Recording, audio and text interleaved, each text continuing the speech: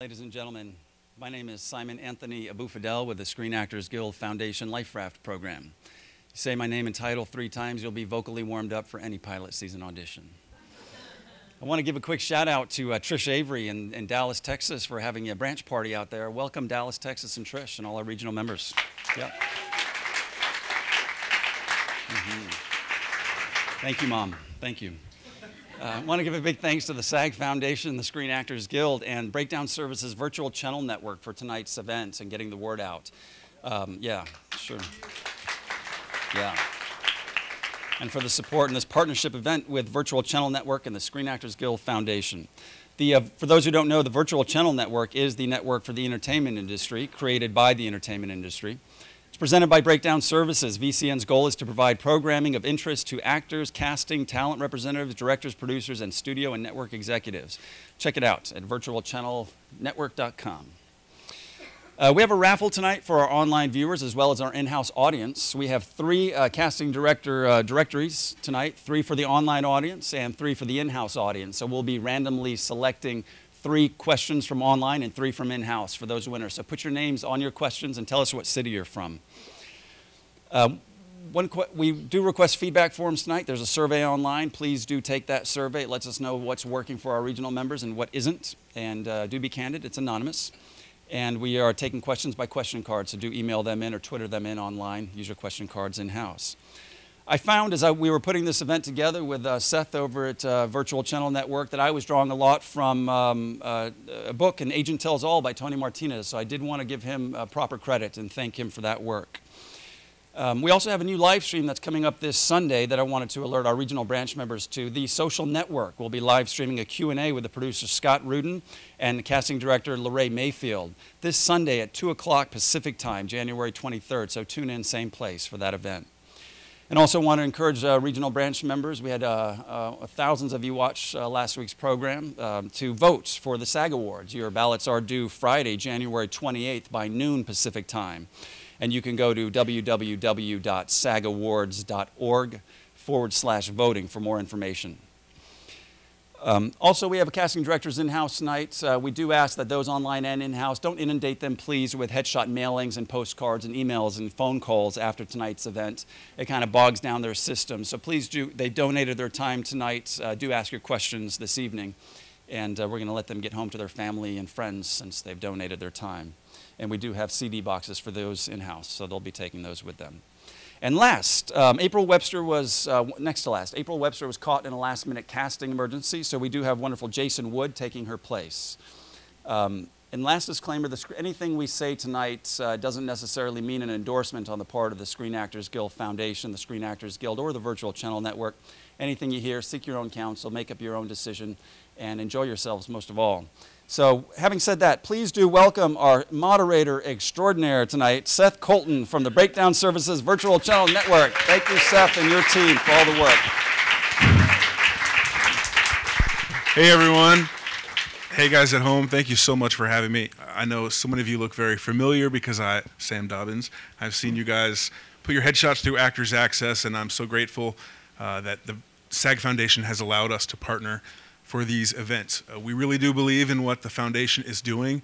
We love working with them. We love working with Simon Anthony Abu-Fidel. We think that he sort of embodies some of the things the Virtual Channel Network embodies, which is getting real information to real actors and real people in the entertainment industry. Now, before I bring out some of our amazing panelists, I want to acknowledge, besides having some fantastic actors in the audience here tonight and at home, we have some great talent reps, some agents and managers who are sort of sprinkled and hidden in the audience. So they also wanted to come out and show their love and support for the foundation and talk a little bit more about pilot season. So thank you guys all for coming.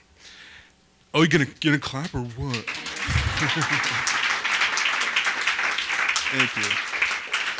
Okay, our first guest, I'm very, very, very proud to introduce. She's a good friend. She is the president of the Casting Society of America. She's a former network television executive, and she just cast a little movie called The Green Lantern. Please welcome Pam Dixon.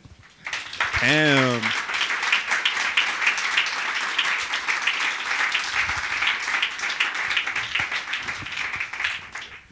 Our next guest is another fantastic casting director who casts both television and film.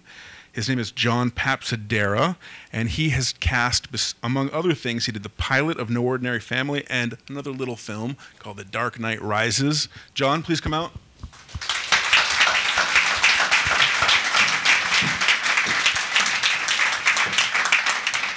John is awesome.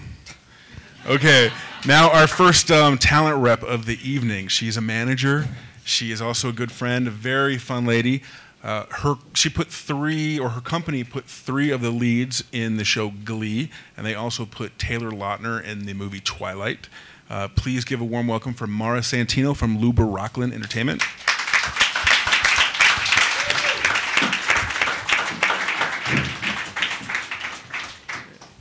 And tonight, for the first time, I've met this agent who's about to come out, but I've heard about her through the years, my work in casting. She is a partner and talent agent at SDB, which is one of the top talent agencies here in Los Angeles. And their clients include Chris Pine and James Cromwell, among others. Please give a warm welcome to Susie Schwartz.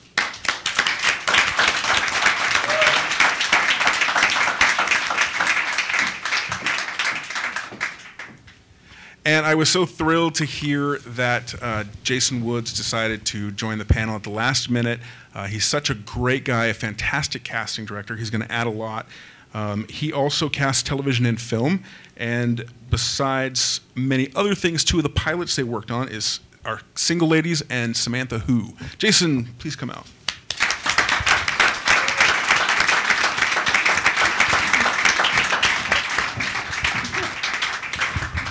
Okay, this is where it gets a little rough because I am going to ask each of these wonderful panelists just to tell you a little something about themselves or sing a song, either one. Starting with you. Okay, I'm definitely not singing a song because I can't carry a tune, so that would be a disaster. I graduated from USC in education. I wanted to be a lawyer, and I decided to go to business school, so I went to business school for a year, and I got recruited by CBS Television to become a network executive out of business school. I started at CBS. I worked for the head of casting, and then I went to ABC and became head of casting. And then I went from ABC to Paramount because my boss, Michael Eisner, left ABC, and I became a production vice president and kind of left casting for about 8 years. And then I was married, I had my first child, and when I had my second child, I said I cannot be a development movie executive anymore. I need to have my life back. So I went back into casting, and at that point, most of the people I knew were movie people. So the first job I ever got was from someone I'd worked as a development executive with.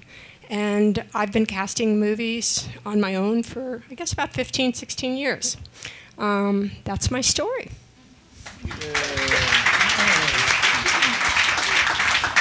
John. Hi, I'm John Papsadera. That was so succinct. That was very nicely done, Pam. And I don't know where you got my credits approved from, Seth, but we'll talk about that. Anyway, I'm an independent casting director. I have had my own company for 15, 16 years, something like that. I don't know why I'm looking at you, Pam. And I'll verify that. And the first feature, my background was as an actor. I went to graduate school, studied as an actor, NYU, and Circle in the Square in New York, and got into casting in Los Angeles after another career, and worked with a variety. Started at the Mark Taper Forum. Worked in theater for the first couple of years, then worked with a lot of independent casting directors. Ultimately started my own company. My first feature I did by myself actually was Austin Powers, the original Austin Powers. And I do Chris Nolan's films, and Dark Knight Rises is the current one. Inception was my movie, and that brings us up to present, I guess. I'll leave it at that. But did I mess up on your credits? No. I just didn't approve the No Ordinary Family. Oh, my bad. But, you know, yes. Okay, good. Yeah. Sorry, disclaimer. Hey, everyone. My name is Mara Santino. I'm from Pittsburgh, Pennsylvania. Go Steelers. I hope there are no Jet fans in the house. I went to Point Park College and moved out to LA to be an actress. And within 2 months, I realized I need a job to pay the rent. And my good friend Lisa Pantone said, oh, JHR at the time, which is now KSR, formerly KSA, she said they're looking for a receptionist. And I went in and met with the owners, and they hired me. 2 weeks later, I was an assistant, and I worked my way up. I was a commercial agent, print agent, and eventually I became a TV and film agent because that's where my heart was. I developed a lot of young actors who are movie stars now. And about 3.5 years ago, I joined a company called Luber Rockland Entertainment because I got tired of developing my clients for CAA, ICM, and William Morris. So I joined the other side, management, and I've been there 3.5 years at Luber Rockland.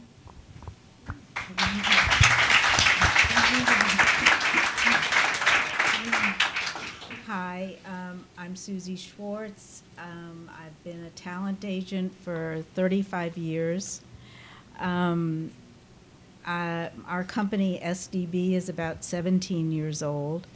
My partner, Ro Diamond, and I have worked together for 35 years.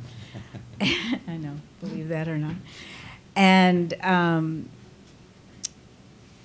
I started, I went to Tulane Drama School. I started in acting, moved into production, came out here, worked on some films, got a job as an assistant at an agency, stayed at that agency for 20 years, became an agent like a year after I started there.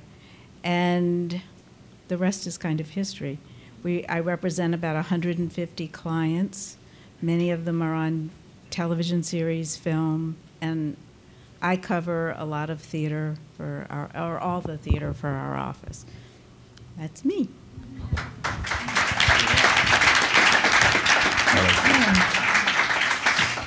And I'm not April Webster. Jason Wood. I grew up in Georgia. Did an internship in high school with a casting director named Shay Griffin, and went into casting and actually met Pam years ago when she was doing a movie there.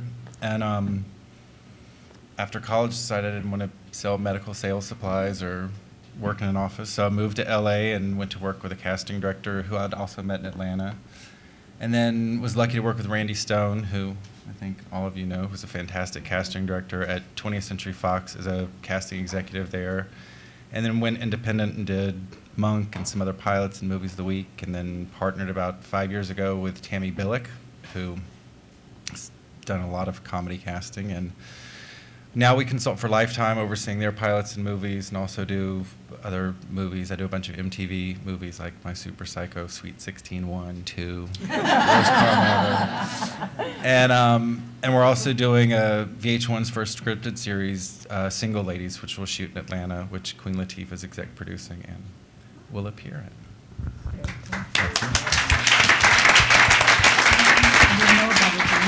So very soon we're going to move on to the moderated portion of this evening, but before we do, my co-producer Otto Wolfhoek and I wanted to make sure we acknowledge the superstars that are here, which are you actors in the room and you actors at home. It takes so much courage and heart and belief in yourself to stick through this career as you are doing, and more impressively on top of that, you are here willing to learn, which says a lot about who you are. So I was hoping you guys maybe could give them a round of applause the way they gave it to you. You deserve it. Cool. Thank you. Okay, so as we begin, we had a lot of emails coming into the office, and a lot of them were from people who were sort of just getting started in the business. So I want to make sure we include them in this conversation. So having said that, Ms. Dixon, I would like to know if you could just define for me very briefly what exactly a pilot is. A pilot is basically a presentation of what's to come. It's a presentation of who the regulars would be, what the story would be about, if it's a continuing story, what will happen to the lives of these characters. And that's to give the networks a view of what the series could be. Some pilots end up airing, and there are some pilots that never go to air. But it's really a presentation made to the networks of what's to come and what the series would be about. And John, do you want to add something to that? No, I was impressed with that, Pam. I would not have said that, but yes, that was perfect. I liked it. That was great. So, John, since you have the mic close to your face, thank you. Yeah. I would like to ask you, I know that Yeah. pilots typically are a bit more of a rush to cast than episodic when it goes to series. Can you tell me how long you typically normally have to cast that pilot? I think usually, I mean, it depends. You know, I think usually it's about 8 weeks, maybe 6 weeks, 6, 8 weeks, somewhere in there to cast a pilot completely. I think the toughest thing about it, one of the toughest things, is that you're competing, in the marketplace with every other pilot. And, those numbers, I mean, now they're down, and Pam could speak more to this, but, there used to be over 100 pilots, I think, in pilot season. And, now you're still competing against 60, 70 pilots for the same talent pool. So, that's the added pressure to the time constraints. Makes sense. Jason, can you tell us why you think there's a designated pilot season, and why do we have a pilot season? Pam? No. What I would answer to that is, Well, I it's think not the fall originally, season, 'cause I think the fall originally season. it evolved from advertising. There were certain times of the year where advertisers, and usually towards the first 6 months of the year, where they wanted to be able to invest money, and within their budgets they had the money. So what happened is, it became the first 6 months of the year. And some of the pilots now are not in that period of time, especially for, like Showtime and HBO and TNT, and even Nickelodeon is sometimes doing pilots outside of that time frame. But originally it was designed as a pilot season because advertisers came to see all of the pilots, and it was the buying period and the selling period. That is correct. Thank you. So I would like to ask the talent reps, since we are on the just getting started portion of pilot season, how does pilot season affect your daily routine? And if it was not an intelligent question, just sort of pretend and say whatever you want. When I first started repping actors for TV and film, there was a time when the studios, I don't hear so much about it anymore, they used to have development deals for actors and holding deals where they pay an actor like sometimes a lot of money, sometimes a little money, so they're exclusive to the network. And most of the time for pilot season, the studio and networks will have a hit list of actors, and you probably know more about that than me, but they'll call my actors and check their availability. And sometimes they'll make offers, sometimes they'll just go straight to the network test. And you have to remember, if you're an up-and-coming actor, that those actors obviously get first choice for those pilots. And while they're doing deals, and correct me if I'm wrong, they do see other actors. And your question, how does pilot season affect us? Well, I'm sometimes at work till 11, 12 o'clock at night submitting, because we're dealing with other issues during the day. And so many pilots come out during the day, and we're fielding calls from actors saying, when am I going to get an audition? Or trying to juggle times for actors who have 4 or 5 auditions a day. So it is a really crazy time during pilot season. That just says it all. It really does. Okay, Susie, a follow-up to that is this typically the time of year that you're looking to bring on new talent, or is this the time of year that you're working way too hard for the talent you have? Yeah, it used to be that in pilot season, it was a little more open as far as new actors getting in. And it's gotten harder and harder for new talent to get in on pilots. So no, it's not the time. I would say the time that we would be looking for new talent is probably more once pilot season's over, April, May.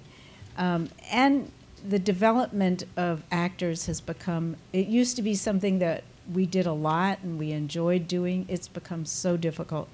So we've taken fewer and fewer new people. That's not to say we don't, but Chris Pine came to us through a casting director. He was 22 years old. He had just graduated from Berkeley. He had done a commercial. And Ro and I met him. Stephen Jang, my associate, brought him into the office. And Stephen said, I want to sign this guy. And Ro and I looked at him and said, okay. You know, and I mean, it took 2 years. It took 2 years for Chris to start booking. He didn't get jobs for the first 2 years, but the rest is history. And it takes that kind of commitment and knowing someone's talent and believing in someone's talent to put 8 years into that career, which we have.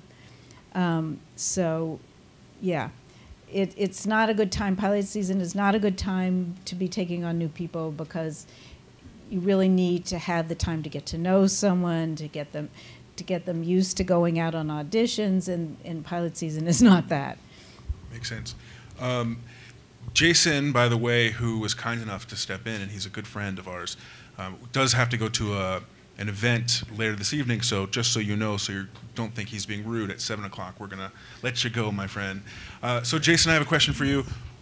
Can you give me sort of time parameters of when pilot season sort of begins and ends? Well, it's changed quite a bit because we consult for Lifetime, and we just shot 5 pilots, but we did all ours at the end of last year, so we started shooting some late August, and then we've still got one finishing up now, but that's shooting for Lifetime. And I know USA and Sci-Fi and cable and off networks. We did the pilot for VH1, The Single Ladies is a movie last May, and they picked it up and greenlit it, so that's going into series starting in February. And I know most of the network pilots will start coming out now. I think I called Breakdown about something wasn't working right, and he emailed back, said that MLK Day is usually, or the day after Martin Luther King Day or something, is usually your busiest day of the year. That's when all the pilot breakdowns come out, so that's when Mara and Susie are backlogged trying to get up to speed with 30 pilots out in one day and getting clients submitted, and then as the casting directors start getting 1,000 phone calls that day and trying to sort through them and figure out how to get people in.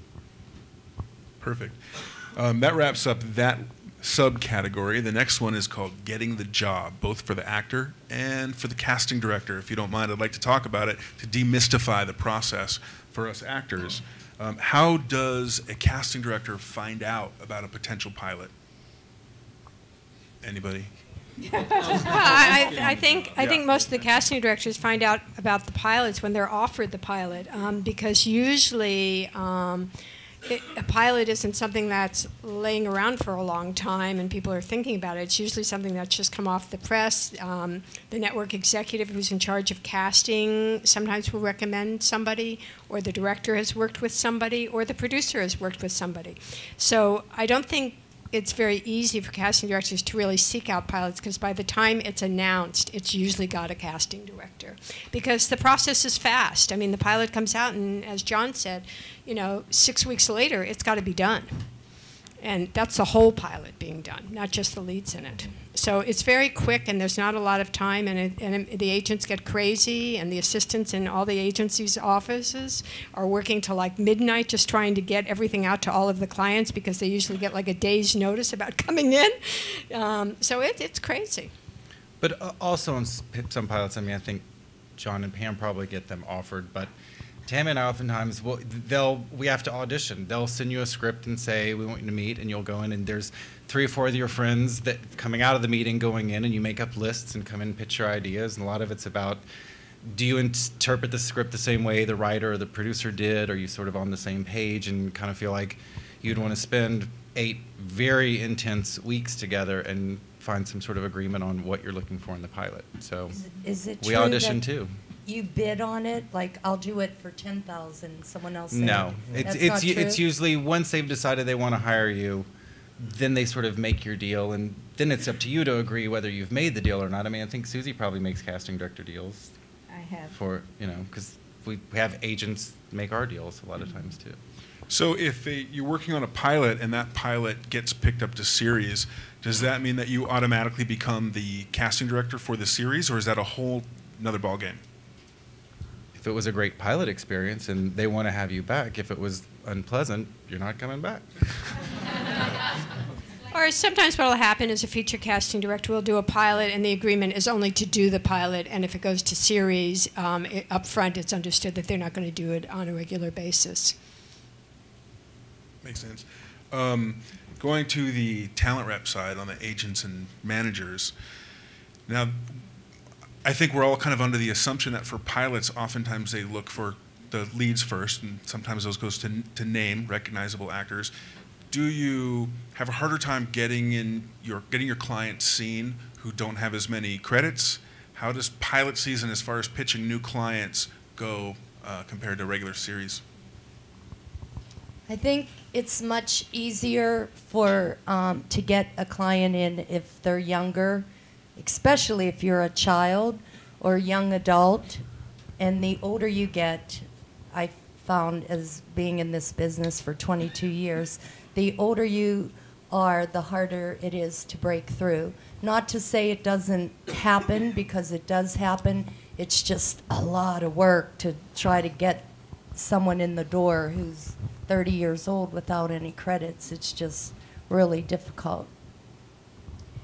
And one of the things that I try to take advantage of is if there is some kind of other experience, like someone who's just come from New York and has been on Broadway and has just done a hit show, there's someone maybe who hasn't done a lot of television, hasn't done a lot of film, but there can be a lot of excitement about that person, and of any age. But an older actor with little experience will be very difficult, especially in pilot season. But as far as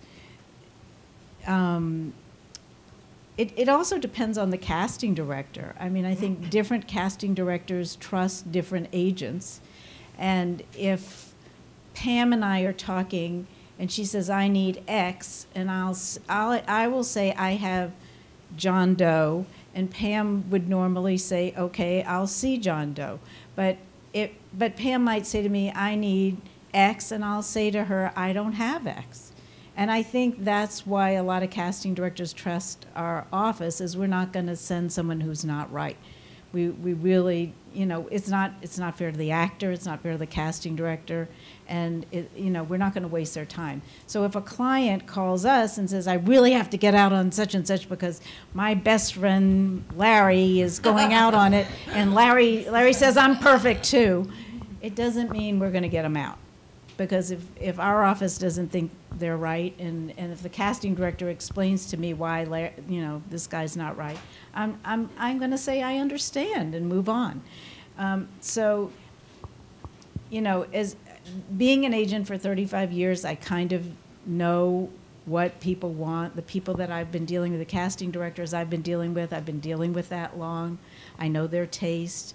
I know Jeff Greenberg likes X. I know Dava Waite likes Y, and those are the people I know to pitch.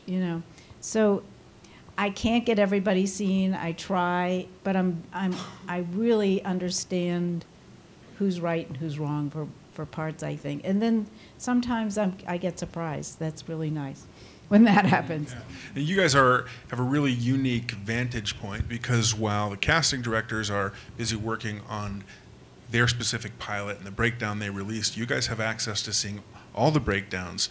Do you find that there's sort of a lot of the same description for a character? Like, you might have a client like Chris Pine who might be right for 5 pilots at the same time, and each casting office might want him right now, and it's your job to figure out a way to juggle that, or are you suggesting alternate Chris Pines? Like me. Chris Pine's not doing television right now. I see 7 of them here. She's not having Did you hear me, Chris Sam? Pine for Yeah. No, Chris Pine isn't doing television. But, and the interesting thing about Chris Pine is during those 2 years when he couldn't get a job in television or anywhere else, he finally got a guest role on 2 episodic shows. One was CSI, and I don't remember what the other one was. And he was great. I mean, knockout great. And those are the last TV shows he ever did. And we knew then that he didn't have to do TV, and it was really kind of never broached. He did a movie of the week with Diane Keaton. I don't think he's done another TV show. He did 6 Feet Under. But do you still find that a lot of the casting offices might have one or more of your actors in demand at the same time, and you're trying to juggle that? Definitely. And you read scripts, and you decide, you know, what's the one you think is going to be the one that sells, and what's the one that's going to show them off the best, and that's how you decide. But yeah, we, you know, have people fighting over actors, and you just have to figure out what really suits them the best. John, do you mind telling us, as far as casting pilots goes, what the most difficult parts of it are? For me, it's the speed. You know, you know, you were talking about how pilots come to you. Most of any pilot that I've done has come from relationships with a producer or a director, or, you know, really everybody in features figured out they could make a lot of money in television if they had a hit. So all those producers migrated to TV, and then they call and say, gee, won't you do this for me? Thrills. So a lot of that comes that direction. And I try and, it is a part of my business, but I try and make it a part, not all of it. I really focus on features mostly. But what was the question? See, I got... Yeah, you're doing right. What's so hard? Oh, the most difficult part was the speed, because, again, and I think the collaborative process is different. You know, in doing features, I'll sit there and talk to a producer and a director and really be an integral part of that decision making, and of choosing the kind of actors that, you know, they're circling around and deciding upon. And I think in pilots, it's much more of a team of people. You know, and on some levels, in the worst case scenarios, don't ask me what. It is, you know, really casting directors are much more like schedulers than they are. And it's funny, I had a conversation with an actress, a young actress who was starting out, who said, oh, really? We thought casting directors that did television were really the powerful people, and films they had no say at all. And I said, it's the exact opposite, you know, in my experience. You know, in television you have executives, you have, you know, producers, you have a team of writers, you have showrunners, you have a lot of people dictating what you're looking for, how you're looking for it, and who those people are. So I think, you know, you're really trying to get, in features you're trying to get 6 to 8 people on the same page. In TV, you can be trying to get 15 to 20 people on the same page, liking the same person, seeing the same thing that you do about a character, and doing that at top speed. For me, that's the most difficult thing, you know, because I find it's not necessarily, and, you know, I know you said we can't take this back, but in television, you know, it's not necessarily the best actor for the role. It's the best actor you can find that day, and that's the thing that you know, I find difficult. You know, being a part of that collaborative process, it turns out to be much more of a product than it does art. But, you know, that is what it is. That actually brings up a point that I'd like to make and get your opinion on. Not just about pilot season, but about the business in general. From my days in television casting, I would often see that some of the people who were coming in and booking the roles were not necessarily the best actor, but the best for the part, or the one who has the best relationship with the executive producer, or the one who the writer sort of had in mind when they were writing it. And I'd just like to speak to the audience who are probably going to be going out for some good co-star and recurring roles this pilot season, how to not take that personally. Don't take it personally, people.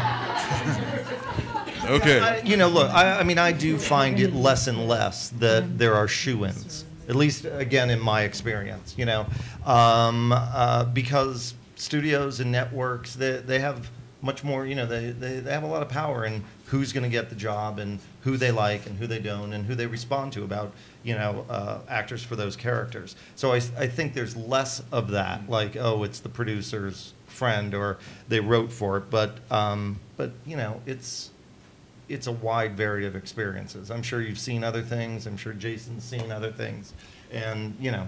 Yeah, I think what's the most difficult is just getting everyone to agree. Yeah. You know, and in features, as a casting director, you have some time, and if you really believe in something, you have the time to really fight for it and try to convince people and try to show things that are going to change people's minds. The problem in doing a pilot is you don't have the time. You just don't have the time. So what ends up happening sometimes is the casting director's input isn't as important, I don't think, as it is in features. And like I say, a lot of that is a lack of time, getting, as John said, 15 people to all agree on the same thing. First of all, when we're all so different people, and so when you take 15 people and say, oh, we all have to agree on the same thing, it's crazy. It's very hard to do. And the people with the power in the end is usually the network, because they're financing it. It's true that studios are the power on films, but they seem to have a little more of an open ear to listening to a lot of people, especially the director of the film. And the casting director on a film works mainly with the director, so if you can get the director to be with you on what you're trying to do, you can really change a lot. And I think that's why the input on a film by a casting director seems to be more key than it can be or is allowed to be on a pilot, even though I think all casting directors would really love to have a little more time and a little more input. But when you have an actor coming into a room with 15 executives standing there, the best of actors freeze. And unfortunately, there's no going back on that. What they see in the room is usually what they go on. So sometimes unfair things happen just due to the circumstances under which they're being done. Last week we had a great symposium here about how electronic submissions has helped people who are living outside of Los Angeles and New York take part in pilot season. Do you find that for the major network pilots that they're allowing you guys to do searches outside of LA and New York, or does it still hinder them being able to get here and get in the room? I don't know. Do you want me to answer? Jason, you answer. Well, I think it always helps to be in the room. Yeah. You know, it's sort of the just your sheer presence sometimes doesn't translate on your YouTube video you've uploaded and posted for everybody.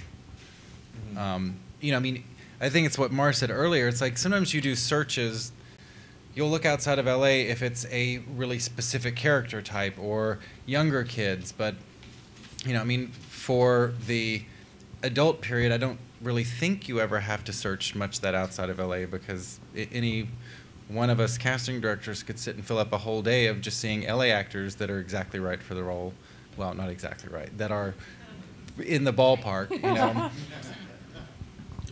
But as far as being able to submit electronically, that, if that's the term, I'm not that savvy, but having actors be able to put themselves on YouTube or whatever way they do it has made a huge difference for us, because I may have a client who's gone to New York to do a play and he's coming back, but he's not here in time to do the audition. He gets himself online and we submit it online, and then I get feedback, oh, he's great, but I want him in the room.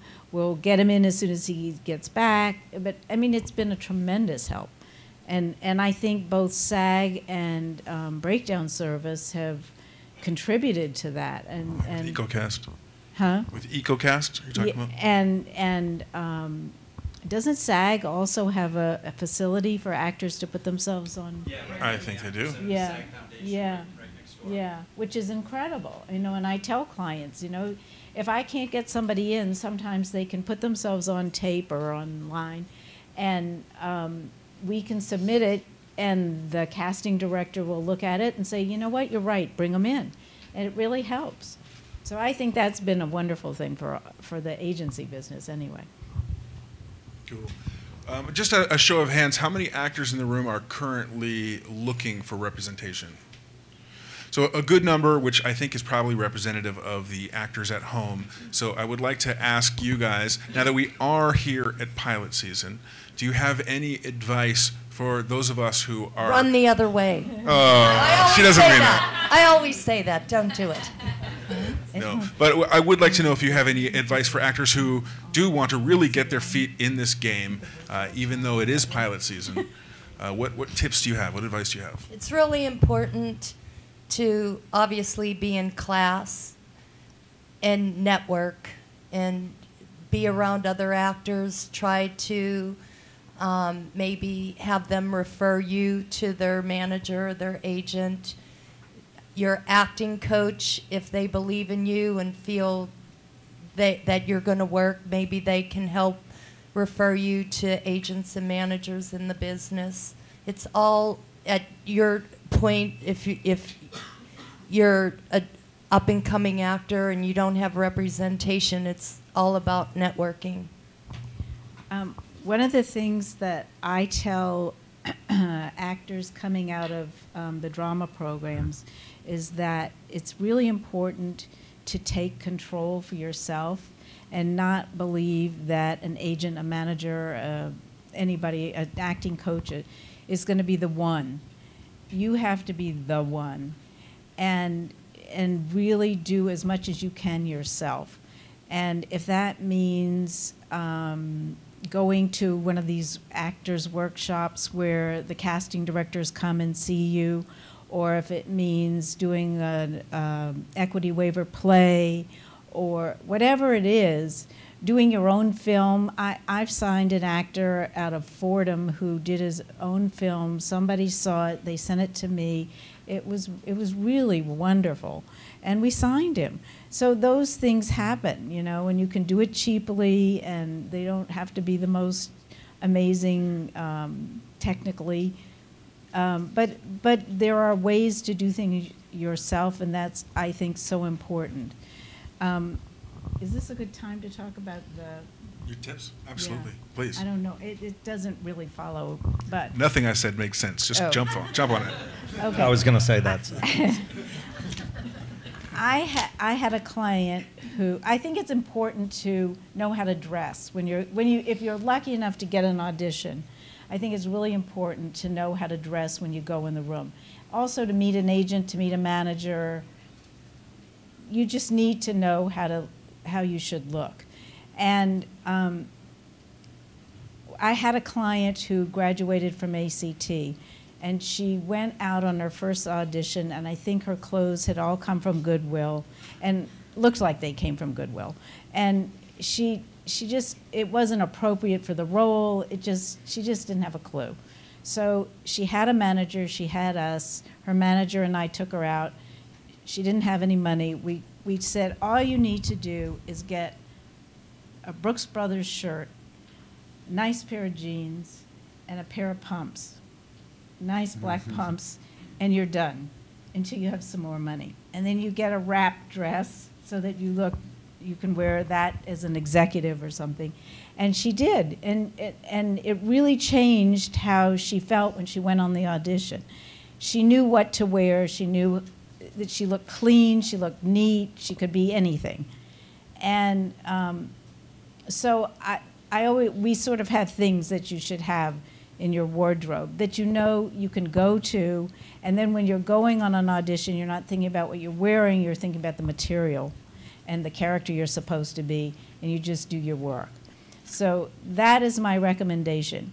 When I was thinking about doing this panel, I thought, well, you know, what can I bring to this panel? And I went into Brooks Brothers and I told them about the story about my client and that this had happened and it really helped her. And I was doing this panel, and would they do anything for the actors who were here? And they said that if you, and I guess they printed a little thing for you. If you take this little piece of paper that says you were here and you go to Brooks Brothers only in Century City, they will give you 25% off of a Brooks Brothers shirt. So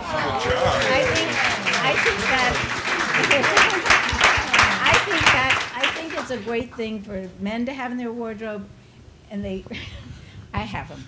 You wash them and you don't have to iron them, and you always look clean. You always look neat, and it's a great thing. So I don't work for Brooks Brothers. I swear to God, I have no stock. She's in Brooks Brothers. Sisters.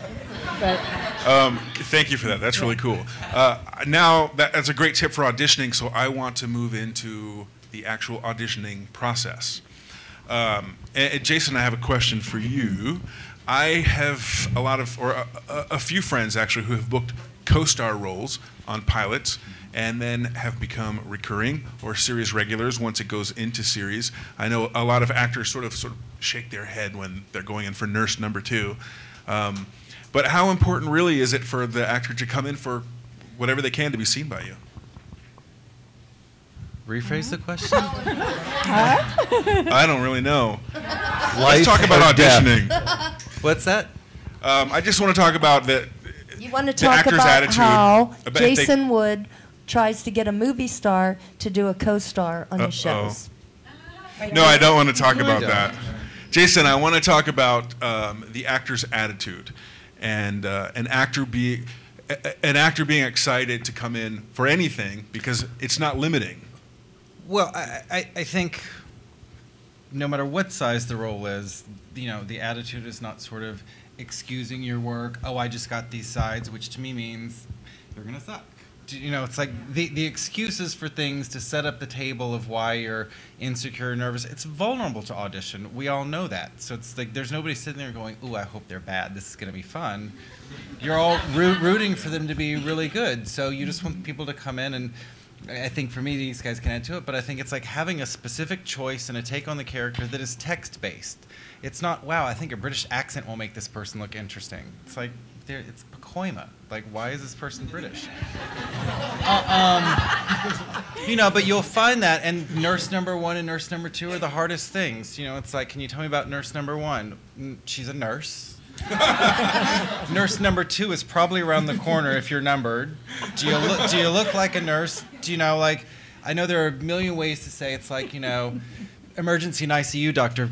Cooper, and you can run it 100 times, but it's like, it's just got to sound real and like it's coming out. And that's the hardest thing about co-stars is there's no jumping off point, there's no ending point, you're just passing a baton. And how do you sort of learn to do that competently and easily and feel like that all of a sudden you're not going to interrupt the show and think like, okay, it's the nurse number 2 show. It's like, if you're the florist, my guess is there's a note on the flowers you're delivering that's moving the story along. It's not your backstory or your character line. So I understand they're the hardest things in the world to come in for because you don't really know what you're doing, but know the tone of the show and know what it is. If it's a comedy cop, probably room for a little joke on that one line or something lighter. If it's a drama, just say the words, it's a cop. And I know. Look like a cop, feel like a cop, and if you're coming in for a hooker, don't wear a sundress. If you're coming in for an executive, wear a Brooks Brothers shirt. 25% off at Century City. Jason, when I first became a theatrical agent, I submitted a lot on co-stars because I had to build up my client list. And I had a client who, anytime he went in on a co-star, which is harder than a guest star sometimes because you don't have, like Jason said, much to work with. Well, he would take that one line and he would walk out of the room, walk back in, make a whole scene out of that one line, and he would book every time. And then he ended up booking a series, so that was good. But make the most of that one line. He would take his time and do a whole, sometimes he took off his shirt, wiped his forehead and said his line, and he would book it every single time. It was crazy. I'll tell you who it is. Anything to add, John? No, I totally agree. That makes me a little nervous. Yeah, me too. Yeah. I think she said the exact opposite of what you just said. But I agree. I mean, those are the toughest things. I think the other thing for actors to remember is that you want to be in a casting director's vocabulary. you know, you want to be somebody that a casting director remembers, because, I mean, this goes back to the process of how we get a job and how we do our jobs and the speed of our jobs and all those things. And, you know, and that we want people to succeed. So, you know, if you need, you know, for nurse number 1 and you need to show 4 of them, the fact is, you know, if you put yourself in the lexicon of casting directors' vocabularies, you know, it can start out as a co-star, and then you can be right for a guest star. You could be right for a bigger role that's a co-star. You could, you know, recur. Like, it's about getting casting directors to know you. I believe, you know, in a certain way, and to think of you when they think of what they're looking for, because that's what we do. That's the process. Does that make sense? Yeah. Totally. I totally agree. But wouldn't you also say that you want to be the person that the casting director is comfortable having in the room, and that you're not going to feel that they're going to? I mean, I understand your client book, Right. but Right. I don't know if the casting director would always feel comfortable if the guy walks in and takes off his shirt. No, right. You don't want to be the No. goofy guy that Yeah. comes in, right? Yeah. I mean, and Jason's right. I mean, you know, there are plenty of days when you go, and they just retitled the episode Nurse Number 1. Fantastic. Like, it is a tough thing in that it's the baton passing. Yeah. It is about, you know, and I think the reality is, you know, the actors have to look at the fact you're servicing the story, and you need to be part of that tapestry of the film or the movie or the pilot or whatever it is. And how do you fit into that? It's a piece of the puzzle that you need to fit into. And, you know, everybody watches TV. You don't see the nurse. Suddenly we're picking on the nurses. You don't see the nurse come in and, you know, have a soliloquy in the back of the room. Like, it is a moment that serves the story and moves it forward. And that's where you have to find your place in the story. You know, It's because like- you're there to tell it. Yeah, auditioning is storytelling. It's not Yeah. showcasing. Right. That's what acting is. It's like, All right, will you you're leave telling me a story. alone? I've got it. All right. Well, no, there are some people it works for, like Niecy Nash. Like, I first met her at a showcase. She called me up just on the phone. Jay Wood, yes, it's Niecy Nash. I'm pregnant. I need a job. What you got? And I'm like, woman in diner. And she came in and, you know, had the gum. She did everything, puts turbans on, but she owns everything. She's so comfortable in her skin. Usually people that are doing the motions and the props and all that stuff, they're just not trusting the material and their ability to tell the story, so they think it's like some bells and whistles and light myself on fire and you'll love me. Now, in pilots, when you are auditioning for those co-stars, do you find that because it's going so fast, do you have the time to see a lot of people like you do for the leads in that, or is it just like regular series? Me?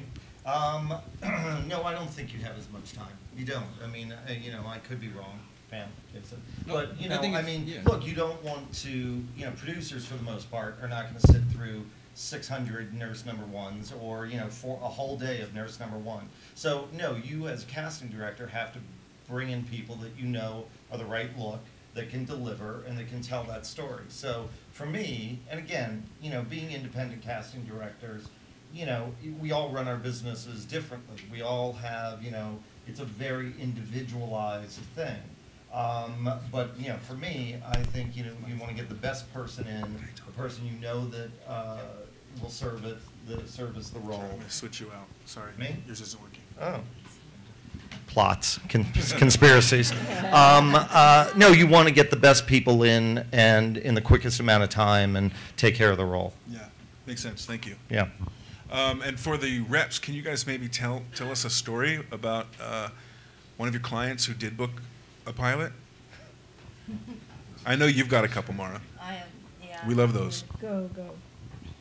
I have a John. client that booked a pilot, a guest star on the pilot, actually, and he ended up getting replaced because the producers didn't like him when the series got made to series, when the pilot got made to series. And, you know, I'm sure that's a big crush to an actor, but then a few months later, he booked Glee. So, and it's one of the top shows on television. I had another client who booked the pilot, Sons of Tucson, a little boy I found in Houston. And the pilot got picked up, and Peter Rice didn't like him and replaced him with another actor, and I felt really bad for him, but now he's on a Disney series called Shake It Up. So you're going to go through a lot of ups and downs, and you can't take it personally. There's a lot of highs and lows in this business. When you're an agent or a casting director or a manager, your feelings change from one phone call to another, depending on who's on the other line. But you just have to just keep believing in yourself and know that the right job will come along for you eventually. So. I can't. I'm not thinking of one, but we'll come back to you. Because Jason, it's 7 o'clock, so we're going to have to let you go. Can you guys give a round of applause to Jason, please?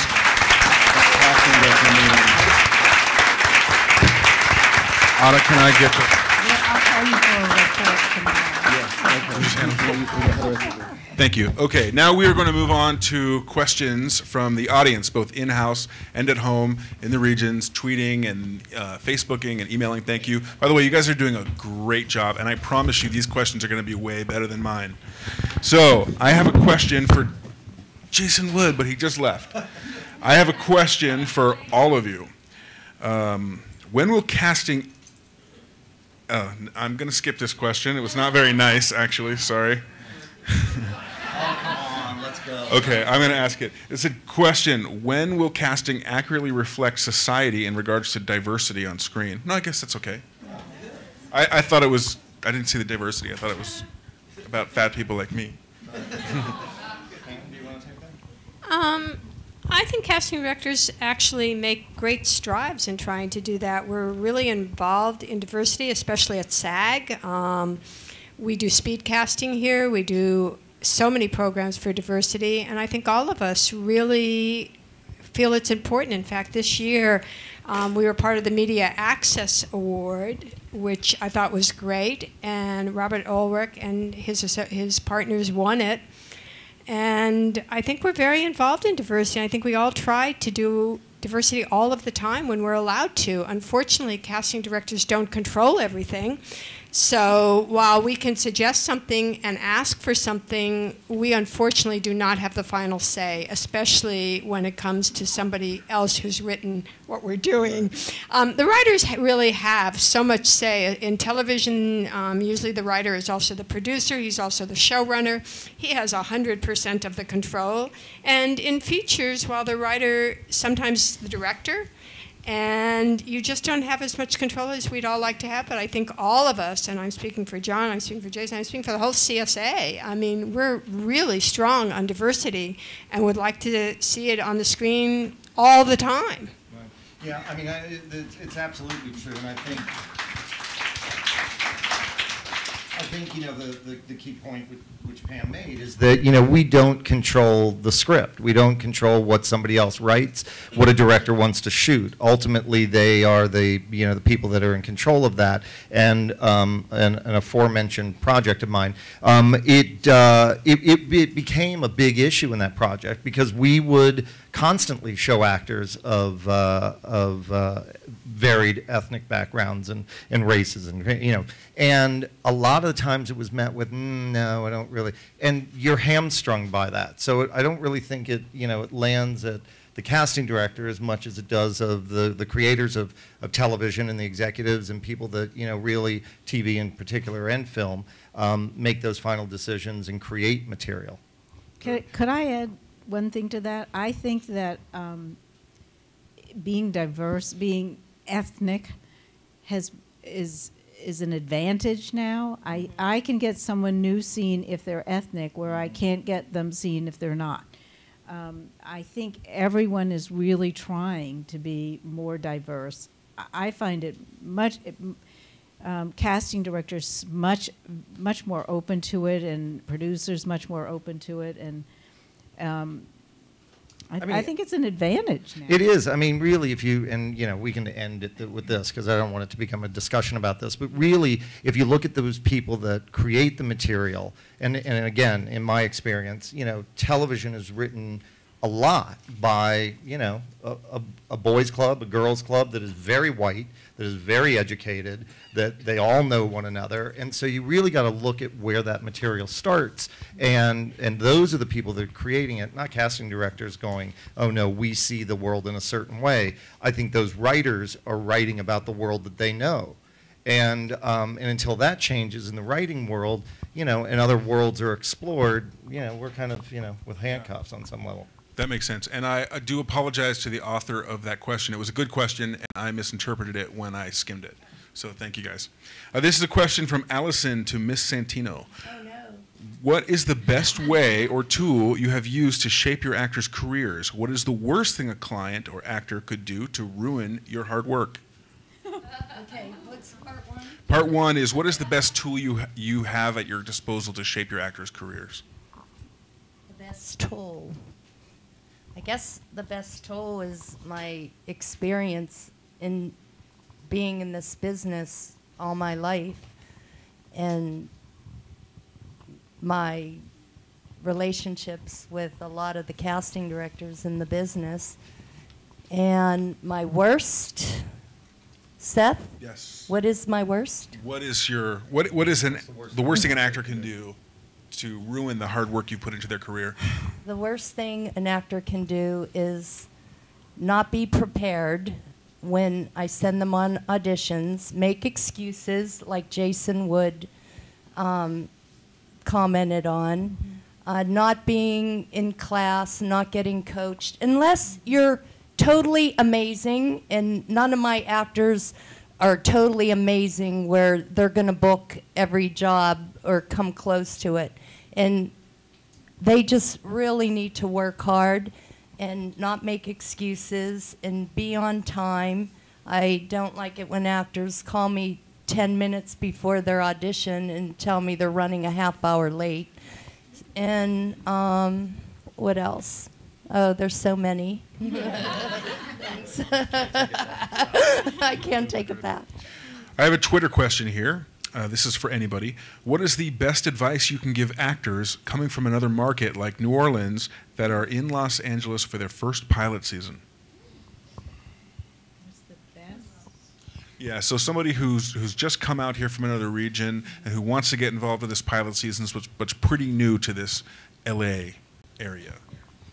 Well, I mean, I've always thought that information is key, for actors. And I think that, we live in a time where the information age is really exploding. I mean, there's never been probably more access to the industry than there is now, that things are online and you can find out information, you can read postings, you can look for castings. And I think, the more educated an actor and an actress are, the better. It can only enhance what you can, network for, who you know in a project, find it in, look at a role that you're right for. I think it's information. I think it's about being aware of what's going on.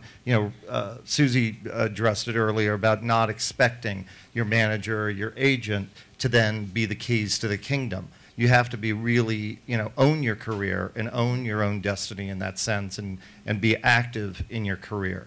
And so I think information helps that.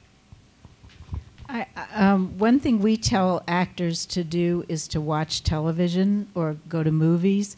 So if you know you're great at comedy, then watch the shows that you like, that you think you would be right for. Find out who the casting director is. Find out who that casting director's assistant is. Send your picture and resume to the assistant. Go to one of the casting workshops. Meet the assistants. They really do bring people in. I used to hate the workshops. I think Pam feels pretty much the same way. Yeah, I am not a proponent of workshops, and for a totally different reason. I mean, if something works for somebody, I'm all for that. Right. But I personally, as John, I think also feels, we really don't want to go somewhere where someone's going to pay us to see people. I totally agree. I actually teach a course at UCLA, which I've done for 5 years, which is not an auditioning class at all. I actually teach a class of how to become, for actors, the CEO of yourself. And it's actually a 12-week course, 3 hours a night. So I think that tells you that there's a lot to learn. And there's a lot that you can become empowered with yourself, because in the end, and whether you're an actor or really if you're in any business, the only way you're going to really succeed is by doing something yourself, because you can have the best agent, you can have the best manager, and their hearts can be in the right place. But unless you really do things yourself, it's just not going to happen. It doesn't happen as a casting director. It doesn't happen in any line of business. And actors tend to get lazy and feel that they're going to walk down Hollywood Boulevard and someone's going to come up and say, hey, would you like to be in my movie? And it just doesn't happen that way. There's a lot of work. And what hasn't come up at all about auditioning. Lower this a little bit, sorry. Oh, I'm sorry. What hasn't come up at all about auditioning is, I think having a good picture is really important, because as you're going for co-starring roles, and the head of CBS actually said this in one of my classes, is when she's going through to pick out who's going to come in for the co-star roles, she's doing it in like 15 minutes.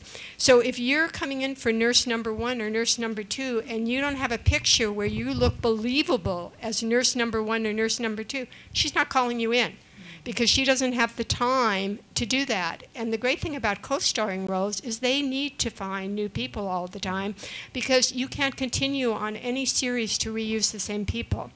So when you're starting out, my best advice is to get a photograph, and when it's submitted to the casting director on the show that you want to be on, that it is reflective of what the people on the show look like. The other thing that I think is important, which Susie said about watching television, is it's really important, if you're going to go in on Glee, you better know who all the regulars are, so that when you're reading and you're auditioning and someone says something to you, you know who these people are, that you're not just going in blind. And you'd be surprised how many people do not do that piece of homework. You should always watch the show before you go in on it, always. And in addition to that is every show has its own style, and there are different styles of comedy. Some of the comedies are very broad, some of them are really real, and you need to know that going into the audition so that you reflect that style. Same thing with the dramas, they're all different. So if you are aware of, you know, Law and Order, and you're aware of Grey's Anatomy and what those people look like and what they sound like, you will go in and do a better job in the audition. Now, Kyle, who's 13 years old, would like to know, how does your advice differ for younger or teen actors? Advice. Is it different as far when you're talking to younger kids, something they should do? Do you see a lot of kids coming in your office who, I hear this a lot, are a little too Hollywood? I'm the only one. I think that, you know, it only differs in the sense of, you know, with young talent, I think, you know, you got a lot of obstacles and a lot of advantages. You know, the advantages are is that if you're looking for somebody young, the doors open probably quicker for that as people addressed. I think, you know, the disadvantages is that, you know, on a lot of times, you also have parents. And, and you know, so many kids can come in and have worked the material, have made choices, have rehearsed it with their parents again and again and again. And you know, one thing a director will really look at is, can you make adjustments? Can you let go of those decisions that you made? And it's a real tell. You know, I mean, if you try and get somebody off, and even as casting directors, just going through it, you know, if you try and get somebody off a choice and say, you know what, don't do that line this way, you know, changing, and they can't do it, it's, you know, parents really you know, provide a disservice to their children when they overwork that material, you know. And so I would think that's one thing that, you know, younger performers really have to worry about, you know, controlling their parents. Sometimes I find that the younger children are better actors because they don't know how to act. And as you become an adult, you become more self-conscious. And when I read actors who are young adults or adults, they don't seem as natural as a child because they become more self-conscious in themselves. And I wanted to say, if you had the time, the best experience to have in the business is to intern at a casting office or a talent agency or a management company, because you will learn more in those few months of interning than you could for a lifetime in trying to figure this business out. Cool. We're looking for interns, by the way. Oh my God. Thank you. Frank in New York asks this question. Hi, I'm facing pilot season with a new untested agent in New York. My agency has a minimal connection to Los Angeles, but has assured me they are submitting me there. Do CDs cast on both coasts as a rule? Well, I think that you cast on both coasts, but not always in person. A lot of times what happens is so much is submitted electronically that you can be anywhere and casting director can see it. It's very seldom now that we really go to New York on a pilot unless there was something strange that we were looking for, because there's not enough time. And usually what we would do is, if we wanted a New York casting director to put people on tape, we'd probably hire someone in New York because it would be quicker and faster. And just so you know, on all the pilots, everything is electronic. When it goes to the network, it's submitted electronically in the beginning. And John's doing a pilot. He's doing Charlie's Angels right now, and I don't know if the system's different, but I just know on any pilot I've ever been involved with, it's always been electronic. And they make everyone upload it, all the auditions at the end of the day, and the casting executives and producers and writers all see it. And that's how it's done. So if you're in New York, nowhere on the electronic submission does it say you're in LA or where you are. So it's all mixed in together. Is that how it's going on now? Yeah. Great.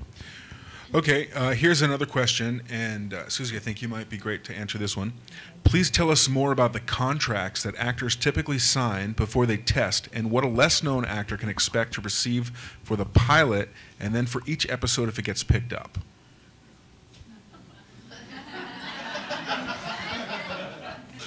Really?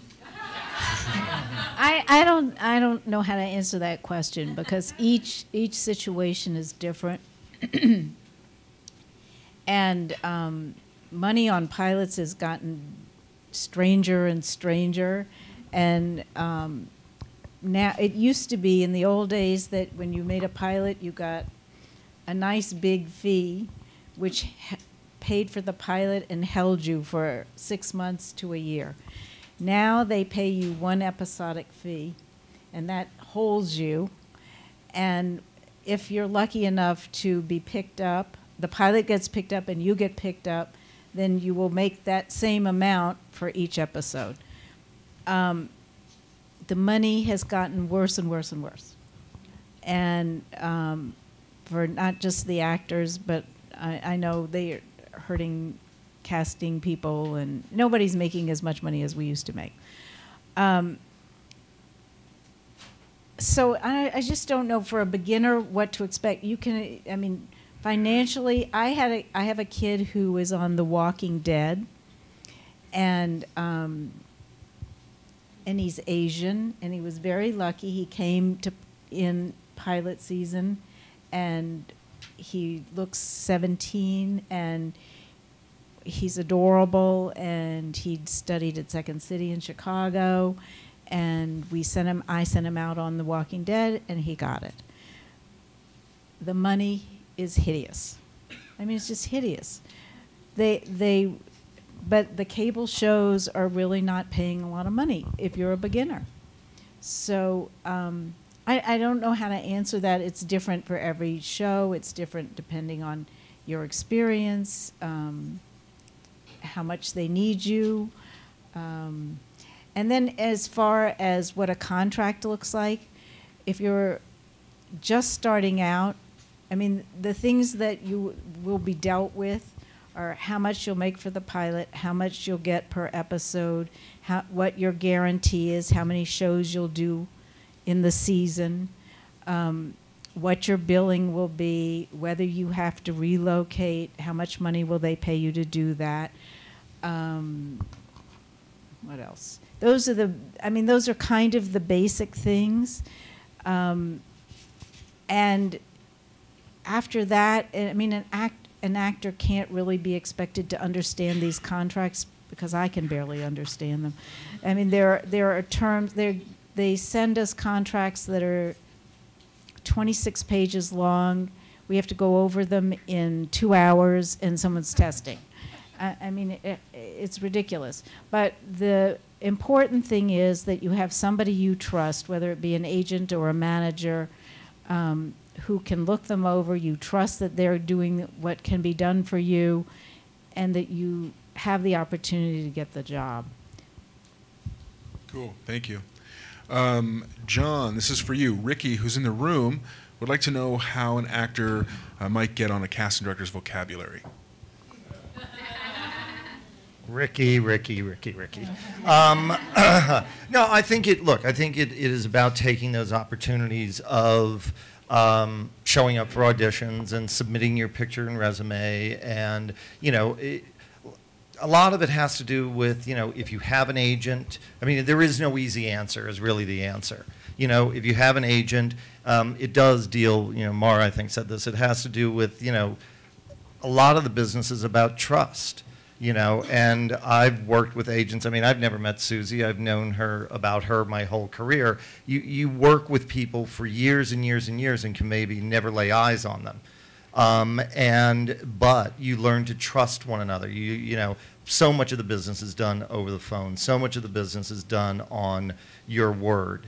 And so I think, if you have an opportunity to get into the room, to audition for a casting director, to send them a picture and resume, send them postcards. I mean, when we were doing a series weekly, episodically, all the time, my staff would go through the mail and pull people that looked interesting, that they could play a cop, they could play a doctor, they could play. So, I mean, there's a lot of different ways to get into, casting directors' vocabulary.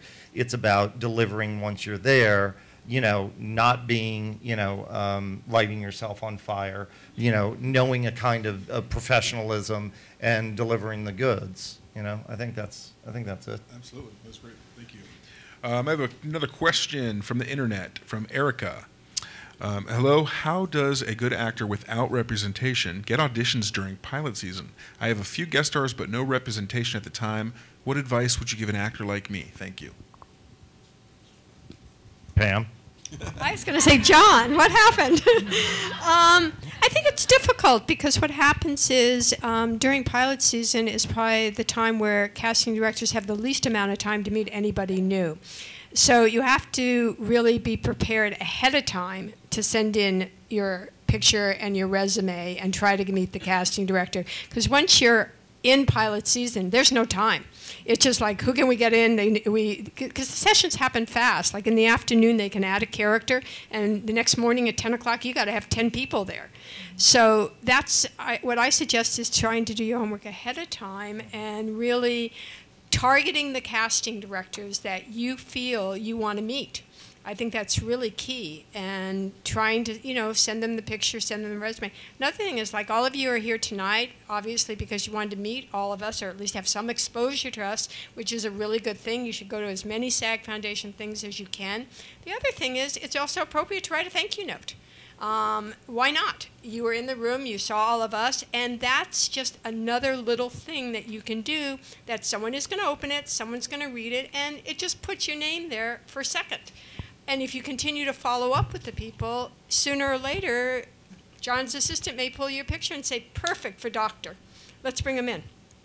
And I think including the assistants and the associates are really, really important, because at the end of the day, a lot of times what happens in the last 30 seconds of the day is up to them. Because like John and I are sitting here tonight, so there are people sitting in our offices doing what we're going to do tomorrow. So it's important to include them. Okay, here's another question from Tony Blair here, or Tony Brown here in the room for you casting directors. What project that you've cast really touched you on a personal level that may have surprised you? Pam?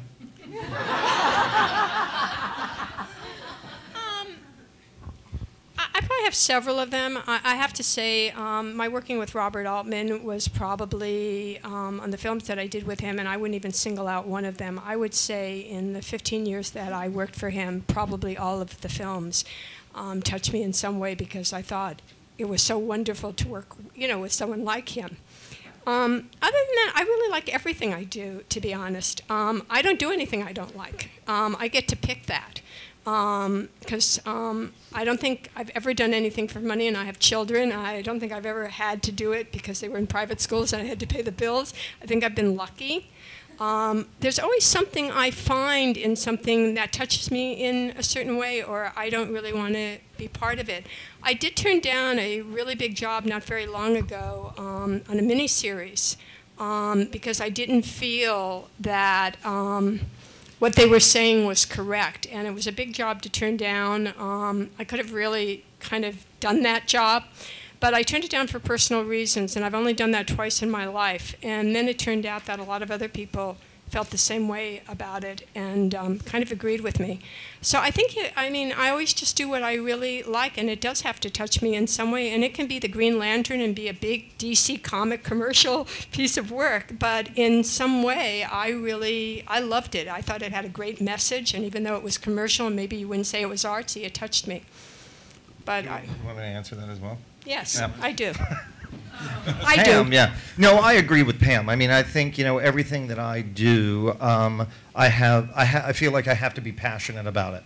It's too hard to fight the fights that we have to as casting directors with agents and managers to get talent and to talk about the script and to convince them why their clients should be in this movie and be part of the project. And I feel like a lot of things that I've done, or everything I've done, I've been emotionally connected to, and it's satisfying in one way or the other. One thing that sticks out in my mind when I was just thinking that, I did a series for HBO called If These Walls Could Talk.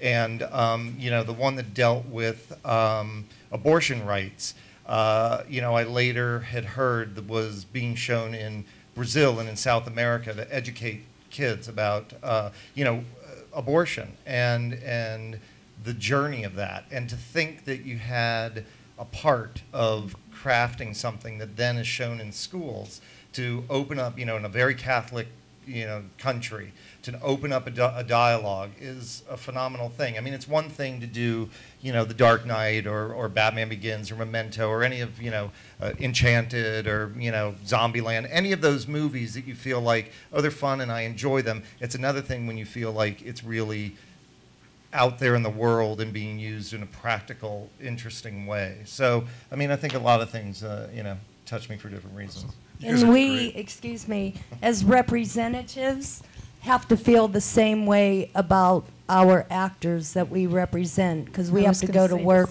every day and be passionate about the people we represent, because we are selling them to these guys over here.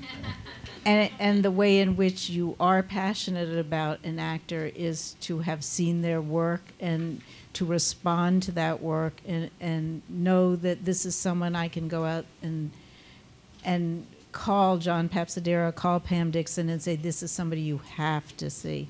And there are that many people that you can feel that way about, but when you do, it's really exciting. Great, thank you. You guys are really, those are all great answers.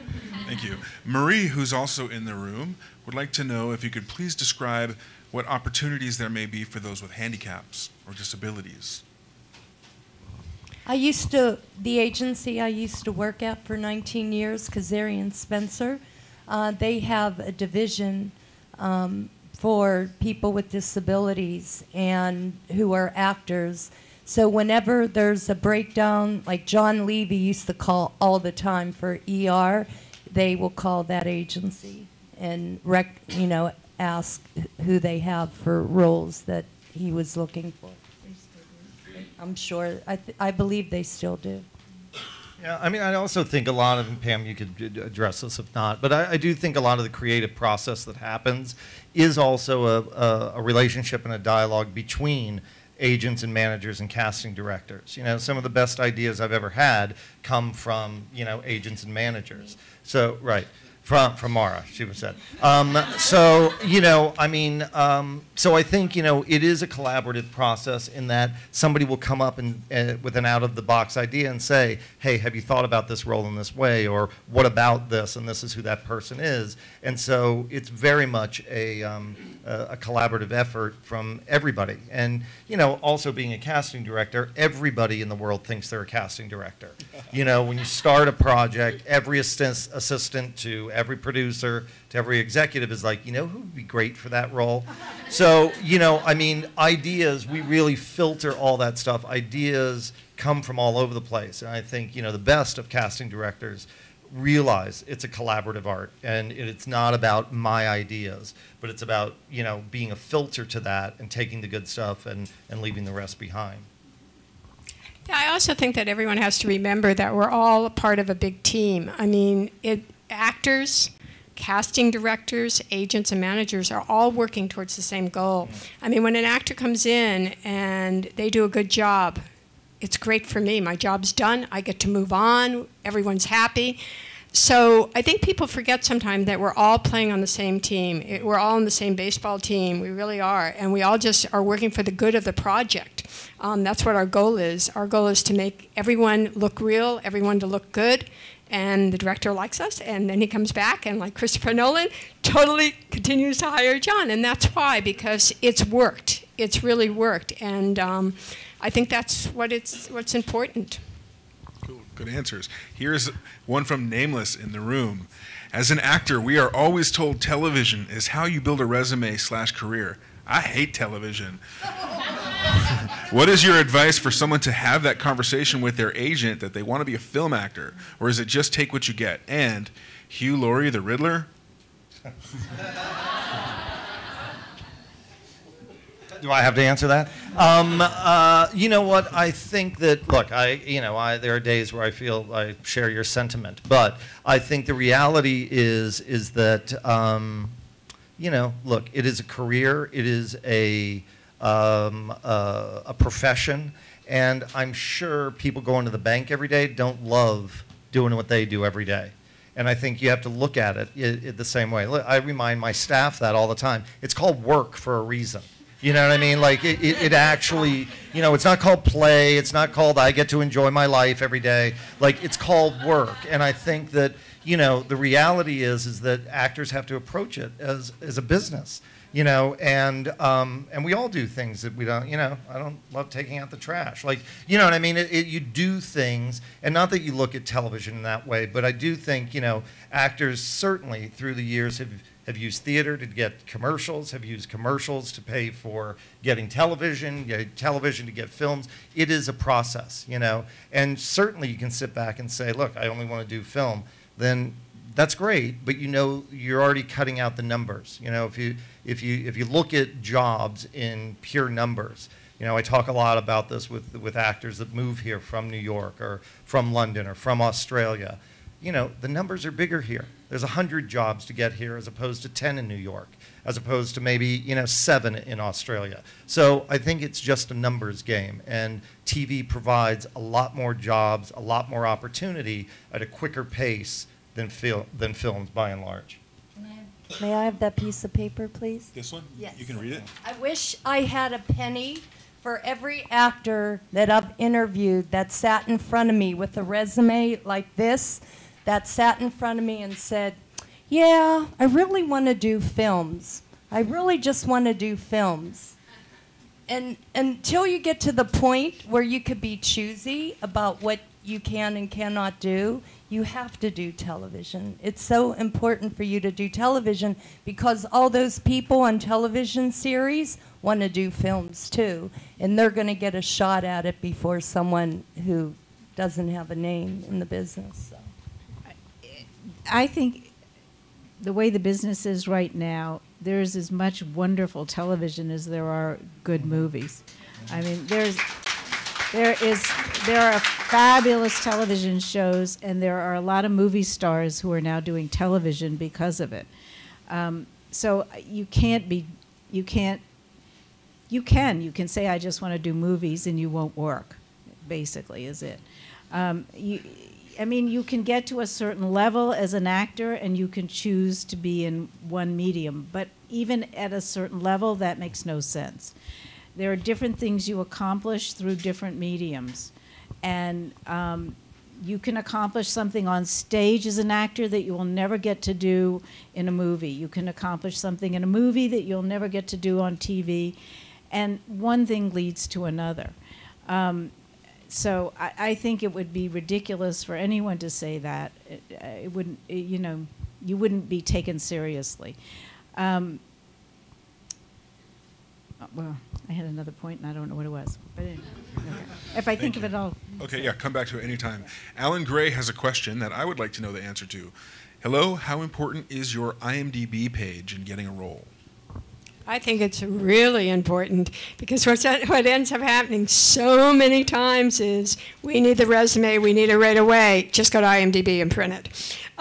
So it's really important to have that up to date. And I think IMDb is really making a big effort to allow you to correct things faster than it used to be. It used to be 2 years. They once had me as an actress and a casting director. I've never been an actress, and it literally took me 2 years to get them to fix that. But they're really aware of that now, and they realize how we all really rely on it because it's the fastest thing we can get in a second. And a lot of times we end up printing it because to email or call the agent is another 5 minutes. And better to have just an assistant print it. We're going into the session, let's go. And a lot of times things get lost. Like it's in an email somewhere, someone forgot to print it. And so it's important, and it should definitely be updated. The other thing that's good about IMDb right now is they're verifying everything. So usually what's on it is pretty accurate at this point. But can I ask a question about that? Why would you not just print it from Breakdown where you can see theater credits or some of the other credits? Is that not as important? Well, I think it's just a habit. I don't know. You may do it differently. We use IMDb Pro constantly. We just do. When I want to know something, I go right to it. It takes me 2 seconds. We do rely on it quite a lot. And if we do need a resume, it's because of habit. We tend to go there first. I don't know. Do you work differently, John? Yeah, no. I think you look at all those sources, but I think that not always are people submitted on breakdowns. So I mean, if they're not in there, they're you can go to IMDb, and if somebody's working, they usually have a profile there. Mm-hmm. And if you ever put your age on IMDb, it will never, ever, ever. You can't take it back. Susie, can an actor with an agent but minimal credits still be considered for a series regular on a pilot? Yeah, it may not be the lead, but definitely. Yeah. Okay. You thought that was a trick question, didn't you? Yeah. David would like to know, he's in Florida, he wanted to know if you think that sending video for pilot season works. I don't know if he means a video of just himself as a demo reel, or does he mean a video of a reading? I think if you're sending a demo reel, it works, so that someone can see who you are. And if you looked right, then they might send you a scene to do and have that put on video.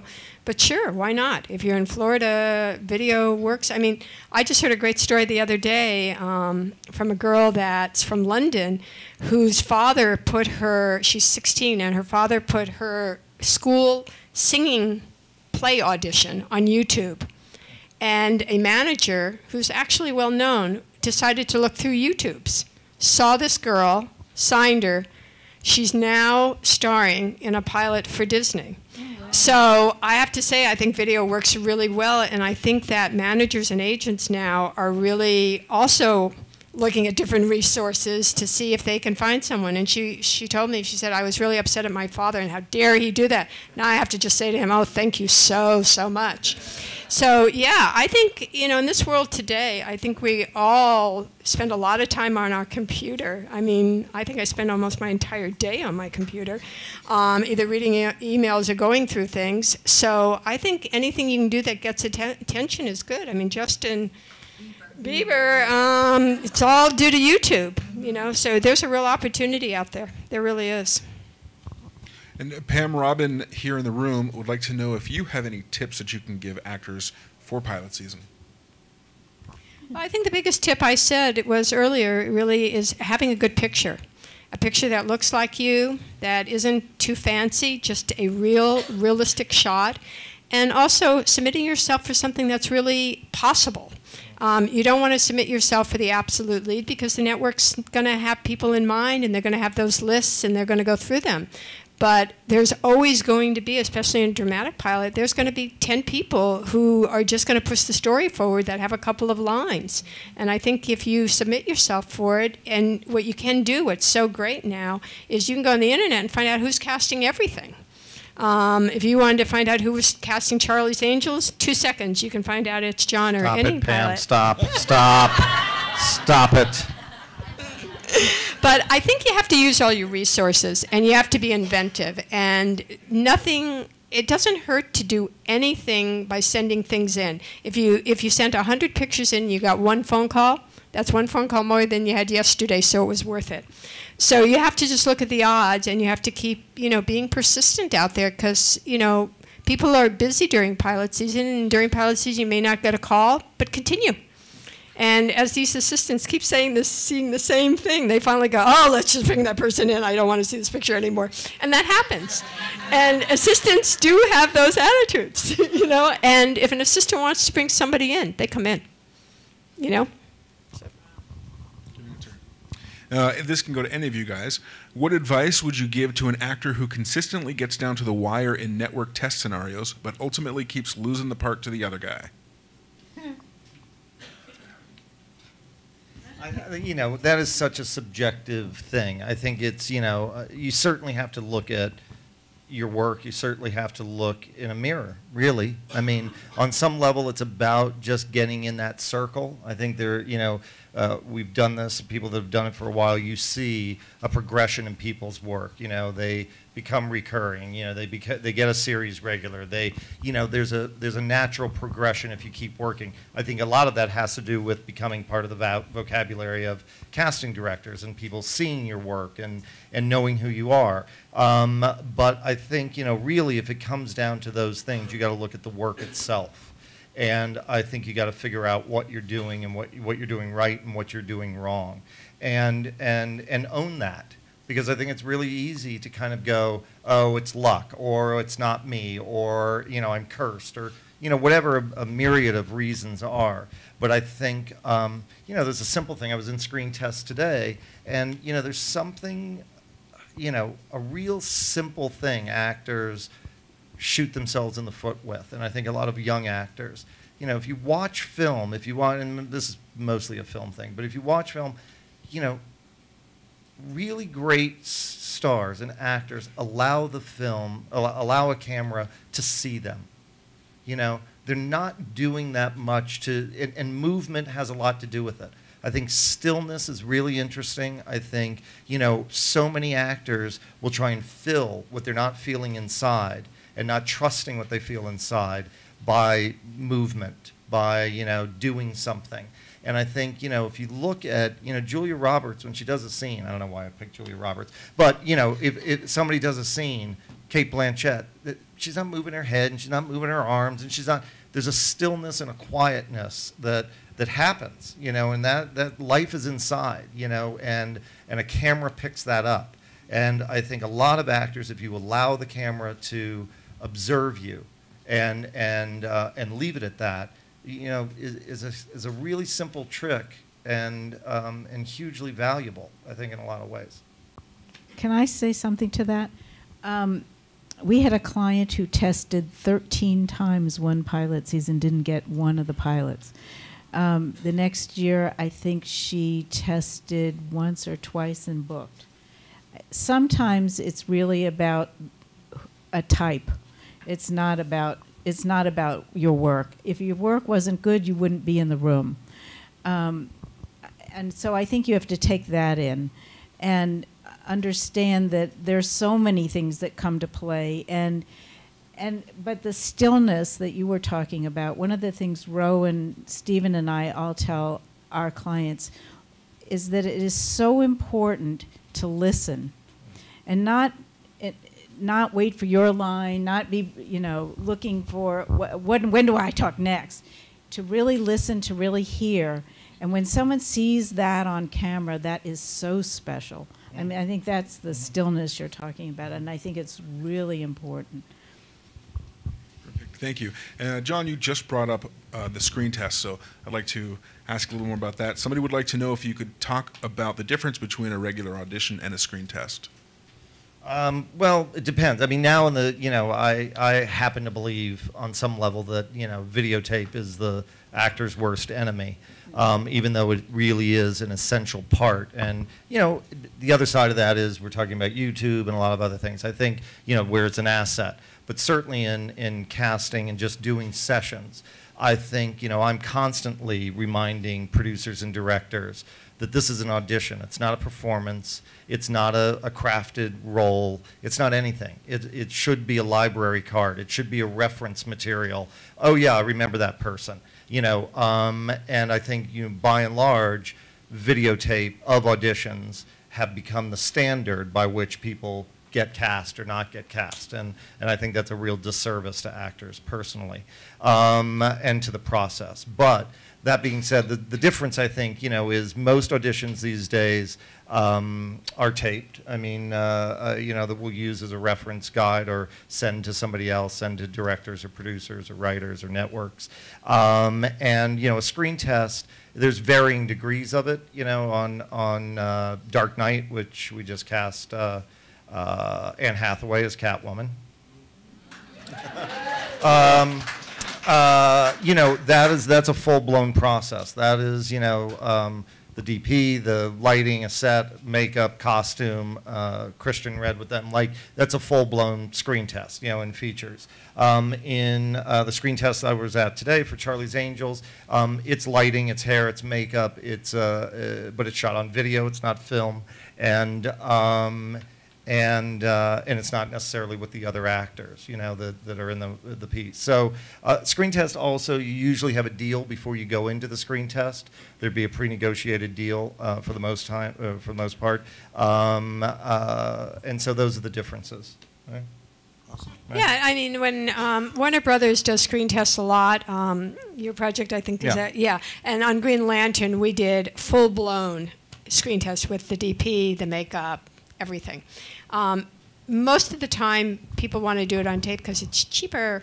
But I agree with John. I think videotaping has done a great disservice to actors. I actually have one director that actually won't even look at anything that way because he hates the pixels. It's so small, he can't see it. So when we work for him, we have to download every single audition to a DVD, which takes us hours and hours, but he won't see it any other way. And I, in a funny way, don't differ with him.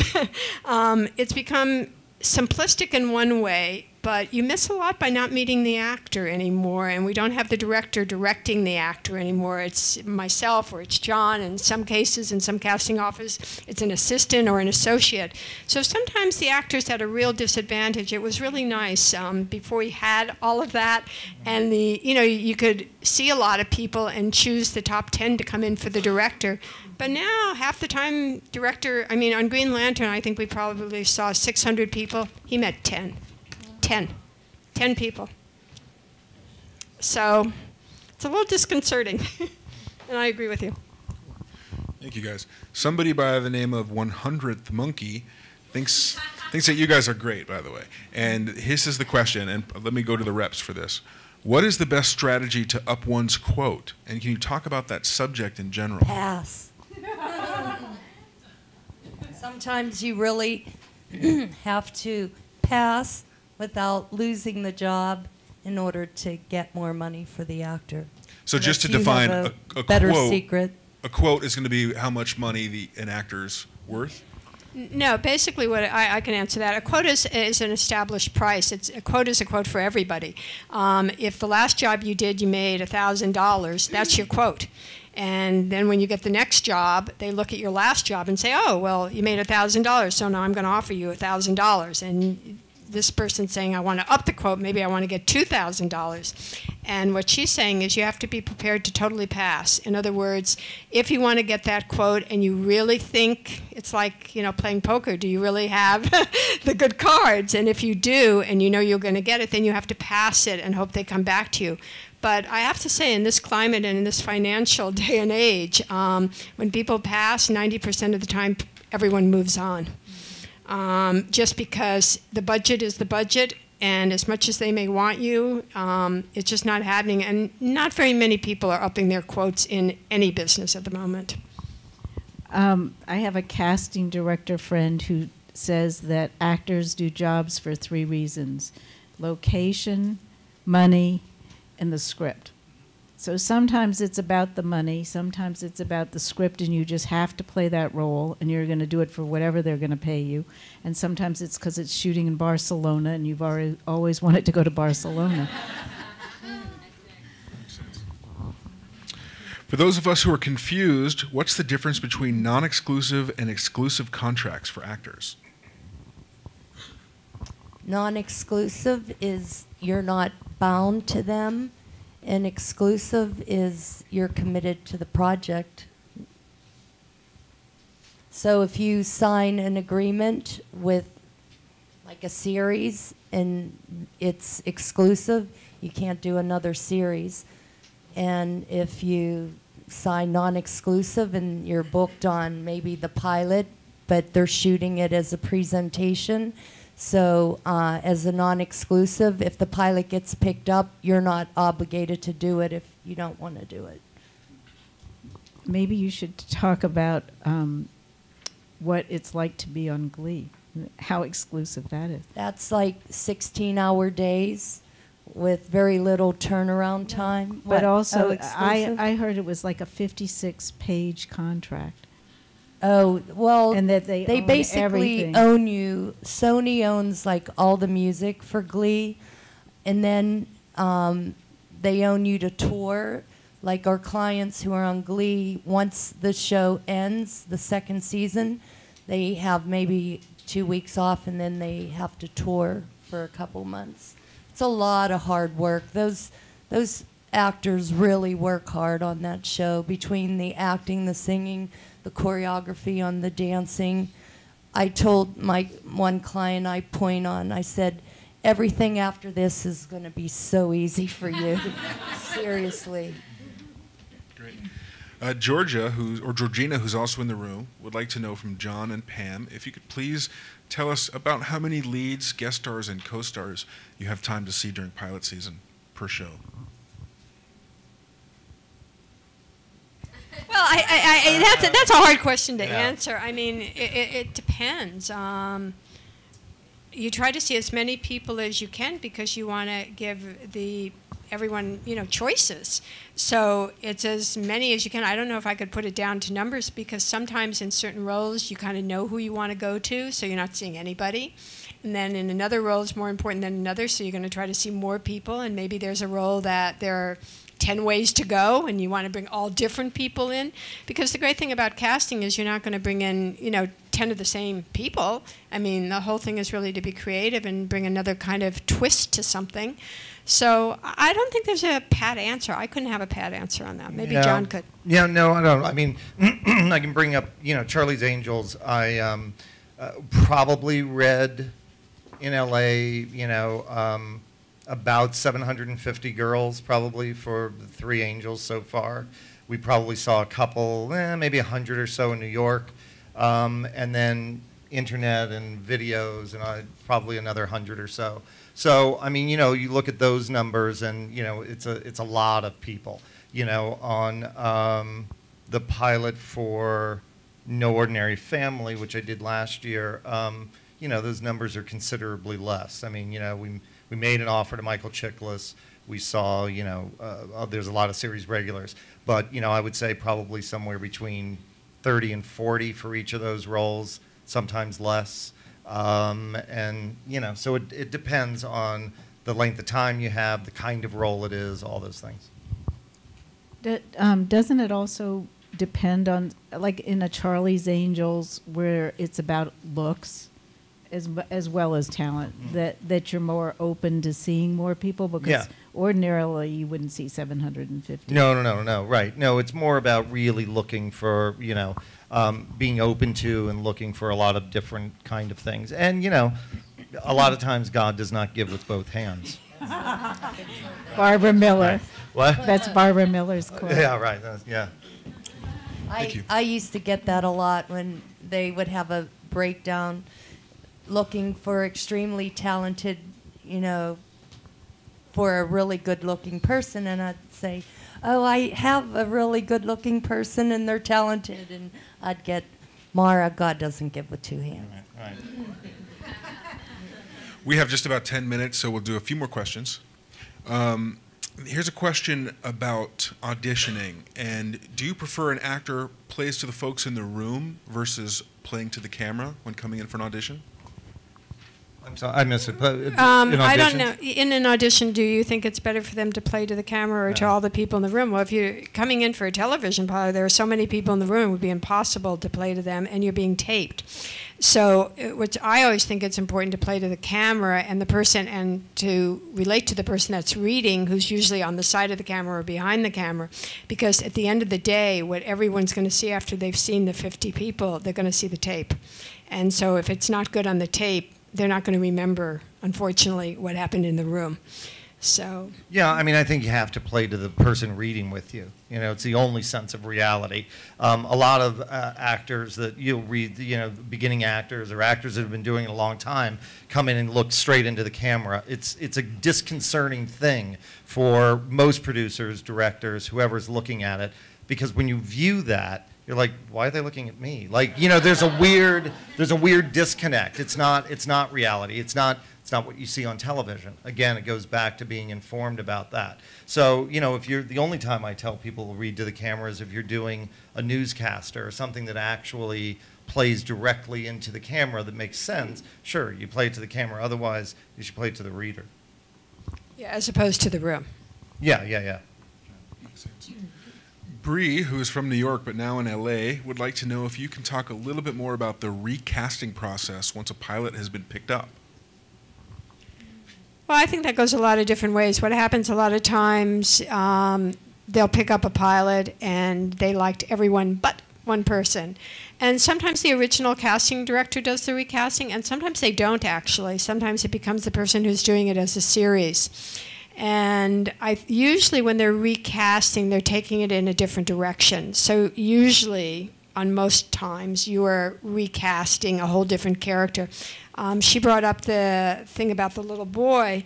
So in that case, they had a certain reason for not liking him, and so they were probably still casting a little boy, but they were probably going to look for qualities that they did not see in that particular boy. Nobody likes recasting, but the thing that I've found, and especially the actors who have been recast, they almost always tend to go on to something bigger and better. And while I think at the time it's so personal and you think you did something wrong, that I think most of the time it's just some executive having something in his mind that just didn't turn out the way he thought it should be. And it really is no fault of the actor. And like I say, I think last pilot season they did a lot of recasting. And almost all of the actors then went on and got other series that were recast. And it all works out. So I think none of this is really personal, because you wouldn't have gotten the pilot if you weren't good to begin with. Mara, that's the same for feature films, right? Because you had quite a recasting scenario with Twilight. Recasting? Wasn't there that thing that they weren't sure whether they wanted Taylor Lautner at first to stay on? Well, my bosses, Lena Rockland and Matt Luber, really went to bat for Taylor Lautner because they wanted a Native American, and they just fought for him. They told Taylor Lautner's parents, Lena Rockland and Matt Luber, I don't care if you got to go back 200 years, you better find someone that you have Native American in your blood. And they just told the producers, he's Native American, he's Native American, he's Native American. And they fought to get him that job, and he got that job. So that was for the original whole. Yeah. Okay, I think we will end on this question if we can get you guys to go down the line and maybe give your advice on this. Susie, what do you think is the biggest hurdle an actor faces during pilot season?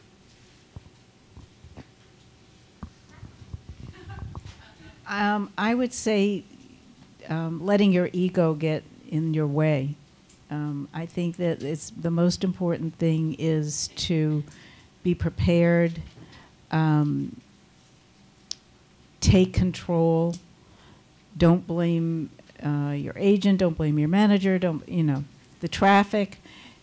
Be where you're supposed to be, inside of yourself and in the room, and you'll be fine. I had a boy test 2 days ago for a pilot. He's 17, and it's like one of the biggest pilots the network is doing.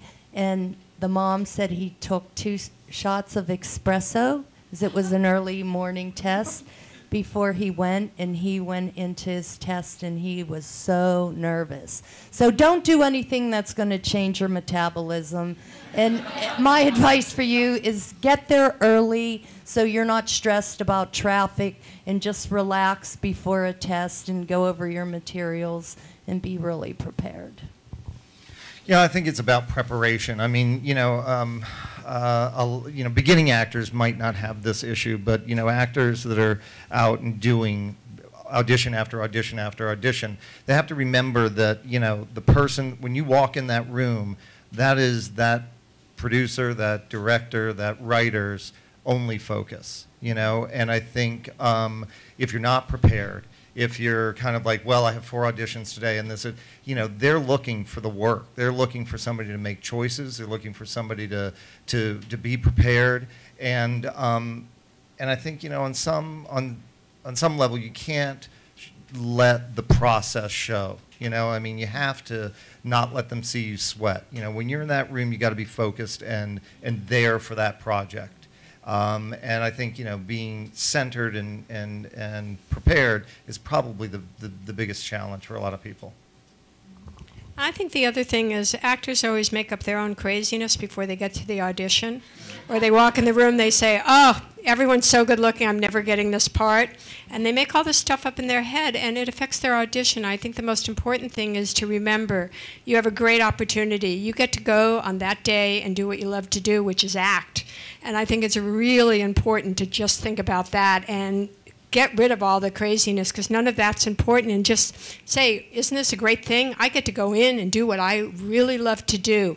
And everyone's going to pay attention. Everyone's going to watch it. And that's what the moment is about. And I think that's the best advice I can give during pilot season. It doesn't matter who's sitting in that waiting room. Doesn't matter how many people are competing against you. It's that you get to go in and do what you do and get rid of the craziness. I think that affects the actors the most. Fantastic. We're going to wrap things up, and I want to let you guys know again in the audience and at home how proud I am of you as a fellow SAG actor. Or just regular actor in general, that you guys are here, you're continuing this battle, and you're doing what you love. I think that's amazing. And for the panel, Pam Dixon, John Papsadera, Mara Santino, Susie Schwartz.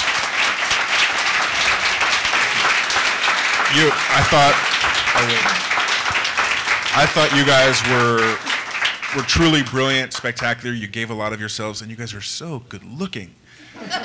I hope that you guys continue to tune in to the programs that the SAG Foundation has to offer. Please check us out at the Virtual Channel Network at www.virtualchannelnetwork.com. And a big shout out to my coworkers who supported us tonight, Otto Wolfolk, Jenna Pass, thank you, Ben Freiberger, and thank you. A big thank you to Gary Marsh and Susan Marsh, the heart of Breakdown Services. Thank you guys. You guys have a good night.